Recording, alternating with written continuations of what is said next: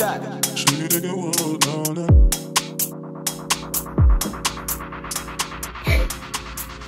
Alice, are you gonna do the YouTube video for Mom today? Do you have anything to say? No? Hello everyone, welcome back to my channel. This is a super impromptu video, which all my videos always are, of course. You're so funny. Do you know that? Do you know that you're so funny? He knows like when the camera's on, I swear to God. Because right here, like I do not put him here, like he has to be in the video with me. But anyways, all my videos I feel like are pretty impromptu, but today I just randomly decided to talk about how I got a job as a nurse in a medical spa. I've gotten this question a lot. It's probably one of my most asked questions on all my social media platforms at the moment, and has been since I switched to cosmetic nursing, aesthetic nursing, whatever you want to call it, last fall.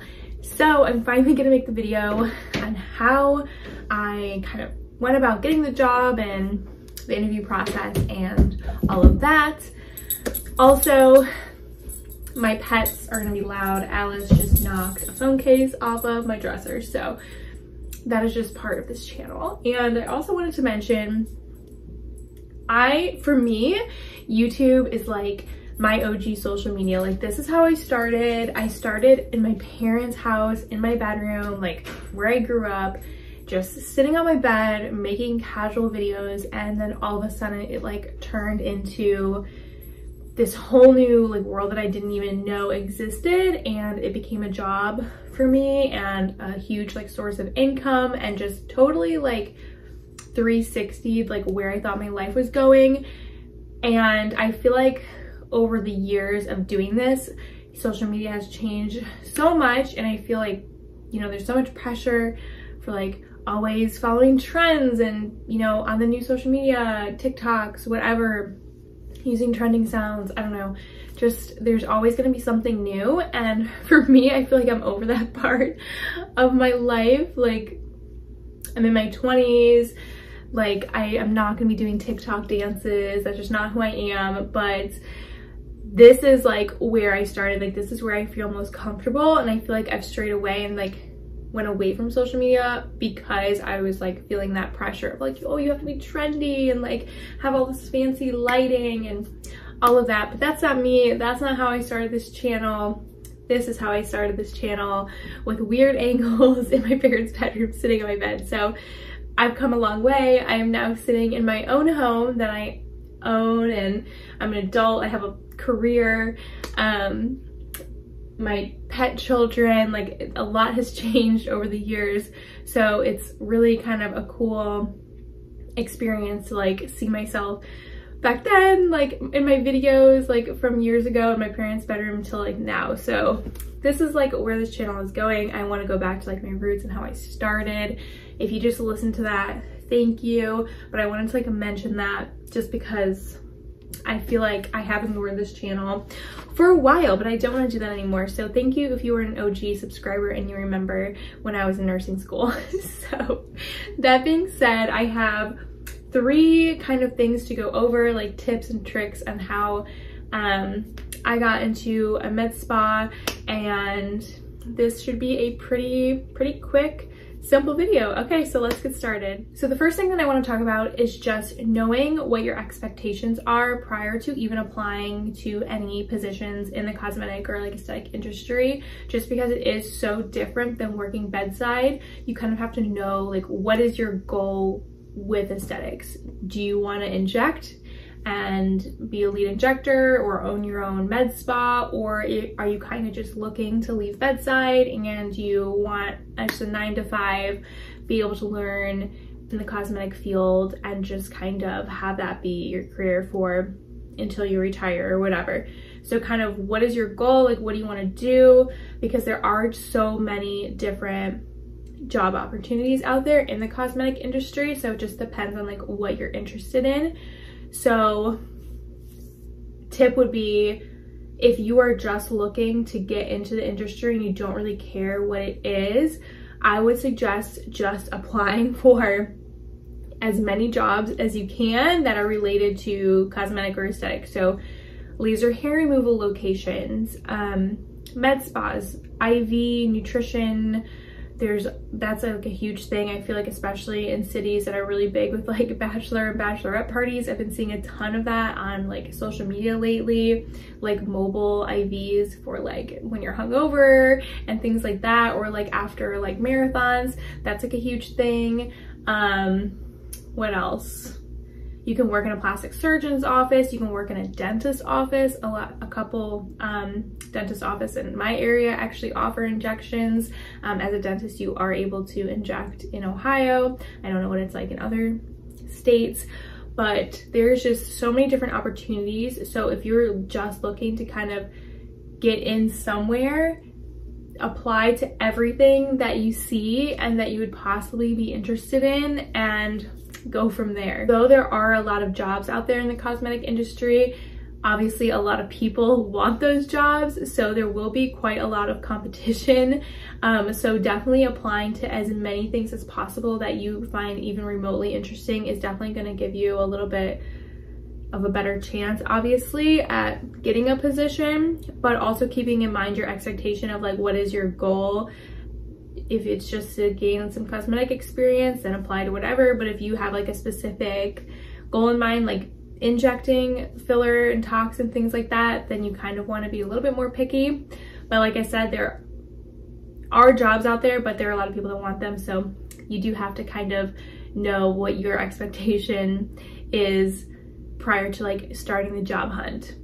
Also, kind of in your expectations, I would definitely consider what is your like financial goal with this. So in my opinion, you almost have to be okay with taking a pay cut if this is like what you really want and you really want to get into the industry.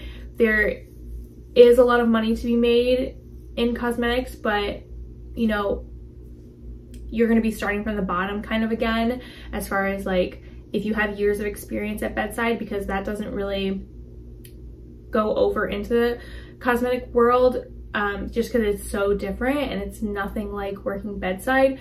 So you almost have to be okay with taking a pay cut. And I kind of had that expectation going into it. Like even when I was interviewing, I was like, you know, I want this experience, I want this opportunity. Like I'm not after a certain number for like my yearly salary at the moment. Like I would rather get into the industry, gain experience, and then like kind of worry about that later. So again, that's like a personal preference and everyone's situation is different, whether you can afford to take that pay cut or not, especially with how much travel nurses are making right now and like hourly bonuses and things for bedside nurses for picking up extra. Those are huge financial incentives. So if that's like what you're after is the financial side of it, then I don't know if you'll find that right away switching over to a med spa or anything else like that, just because a lot of med spas are smaller businesses, or if you don't have any experience, you're obviously going to be starting from the bottom again, like I said, and there's going to be different variations of like, you know, how much they're going to pay you. Are you going to be hourly? Are you going to be salary? Will you be able to get tips? There's so many different things to consider when it comes to that financial aspect. So just like understanding that you may not be making as much money as you were at the bedside, but you have to weigh your options. Like, what matters most to you, and are you in the position to take that pay cut? Fortunately, I have social media, and also Mike has, you know, a really good job, and we kind of like discussed it prior to me like leaving bedside. It's like, you know, if this is like what's gonna make you happier, like I would rather have you be happy. And I was in a really bad spot like mentally and things, and like it was putting stress on our relationship, and we kind of had that discussion. Like I would rather, you know, have you find something that you love, and maybe you're not making as much money, but happiness mattered more. And I believe that 100% for anyone, but there's obviously situations where you can't make that decision. So that is definitely something you have to keep in mind, but definitely be open to taking a pay cut if it is at all possible for you. in order just to like get into it, and there's money to be made in the future, but you have to start from the bottom because like I said, sometimes like bedside experience doesn't really like transfer over to the med spa world because it is just so different. So that was number one. I kind of rambled about that, but just know what your expectations are, what is your goal, and are you willing to take a pay cut if it comes down to it, and evaluating your financial situation and whether or not you'd be able to do that. Number two is making yourself more desirable on your resume. Like I said previously, sometimes bedside experience doesn't always transfer over to like the med spa world just because, you know, it's just so different. So obviously having bedside experience is great and you definitely need to put that in your resume, but if you're finding it difficult, if you're not getting interviews, I would highly recommend taking courses. These are going to be different from state to state on like what you can take, not currently working at a med spa, or like depending on your license and things like that. But I would definitely look into it and just do your research on your state laws and like what you can do as an RN. If you can inject, like taking, you know, a basic Botox course, learning the facial anatomy, that's gonna give you a huge bonus when you're, you know, applying to med spas, because they want you to have that knowledge like prior to starting. It is like an expensive industry and it takes a lot of money to train you, so having that experience is definitely going to give you a leg up. And even like, I don't know if they do course, again, this is going to depend like state to state. I did all my training through the med spa that I work at, but for microneedling and things, like if you're able to take courses for microneedling, facials, skincare products, whatever, having that knowledge and being able to prove that on your resume is definitely going to like hopefully get you in the door to at least interview. So like I said, it's kind of hard to talk about this because it is going to be different in every state. But putting anything on your resume that is going to make you more desirable for the industry is definitely going to give you a leg up and at least get you in the door to be able to talk to someone and interview. Number three is social media. So aesthetics obviously transfers over a lot to social media, and a lot of med spas are going to want you to be okay with posting on social media and, you know, have an idea of the social media world. So if you have any experience whatsoever with social media, even if it's just like your personal social media, knowing how to use TikTok, knowing how to use Instagram, Canva, Adobe, anything like editing software, things like that, that would be helpful and useful for social media, definitely include it on your resume. For, you know, the cosmetic industry, I wouldn't put it on your resume for like a hospital job, but this is like a totally different, you know, world, and I did include my social media on my resume, and it's actually, I think, mostly why I got the initial interview is because they were interested in my social media experience. So I was a nurse and I had social media experience, so that was like a bonus. So definitely don't be afraid to include like your social media skills and, you know, software that you're familiar with and like editing and posting and things like that. And honestly, I do believe like that getting that initial interview is going to be the biggest help to be able to show your personality and show that you're able to, you know, be personable with the clients and, you know, be able to bring in new clients, things like that. So it's a little bit different than bedside, obviously, because when you're working bedside, your patients come to you because they're sick, but when you're working in a med spa, your patients are coming to you because they saw you on social media or word of mouth from a family member or a friend who already goes to that spa. So that's definitely something that the cosmetic industry looks for, is that you have like a warm, inviting personality and you're going to be able to, you know, be beneficial to them with bringing in business and keeping business. So definitely getting that initial interview is going to like help you the most. I feel like I have 3 tips in this video, but then I just thought of this as I was talking about social media. So number 4 for my tip is follow a lot of like med spas and things in your area on social media, because sometimes if they're a smaller business, they might not always post to like Indeed or whatever, where you can see the job posting. They might post to their social media saying like, hey, we're looking for a nurse or whatever.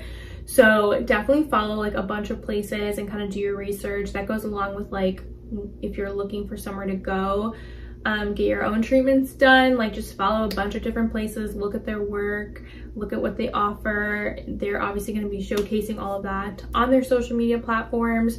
So definitely I would say Instagram for sure, and then like TikTok. A lot of med spas have TikTok as well.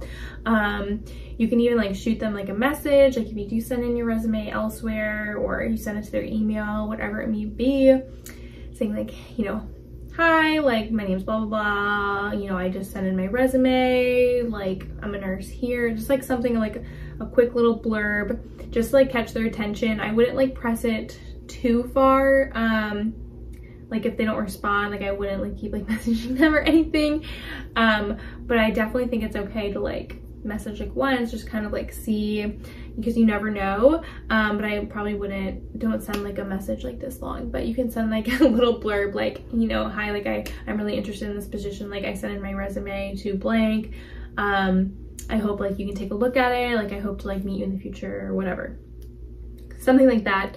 But social media, like I said, is huge in the cosmetic industry, so definitely just try to find locations in your area and just follow them all on social media. And it's, you know, again, a bonus for you too, because you can kind of keep up with them and know, you know, what treatments and services that they provide. So then, you know, when you are going into interview or whatever, you're knowledgeable about what they offer. So that is tip number 4, a little bonus tip. So those are my tips. Know your expectations, take courses, make yourself desirable, and just keep putting yourself out there. Like, you know, the worst they can say is no.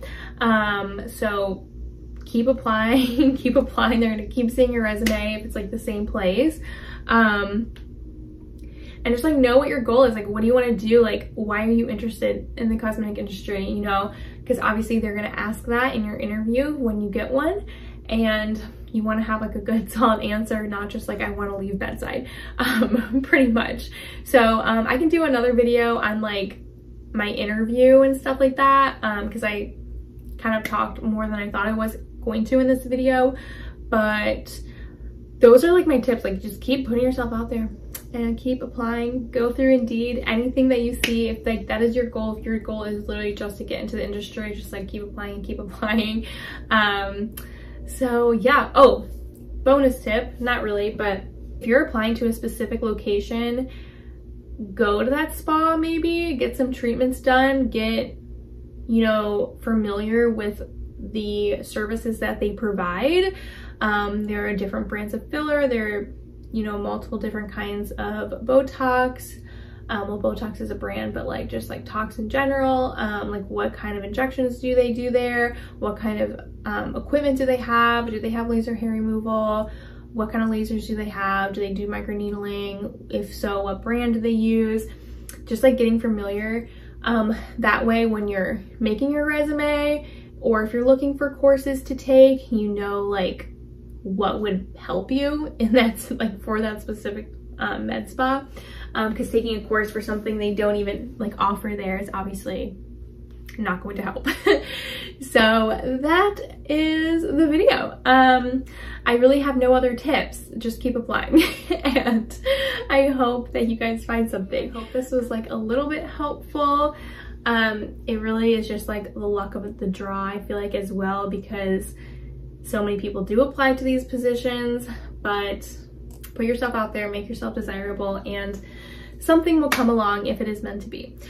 So thank you for watching, and I will make that video. Maybe I'll film it right now, like my interview process. We'll see. But thank you for watching. I will see you in my next video. Bye, guys.